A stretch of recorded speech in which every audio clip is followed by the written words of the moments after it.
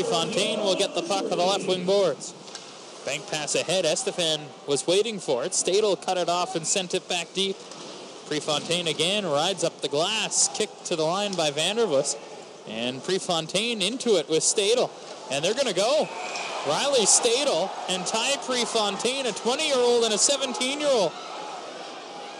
And Prefontaine's firing away with rights, trying to rip the helmet off of Stadel, and they both go down. Prefontaine kind of lost his balance, but got more shots in on Stadel than Stadel did the other way.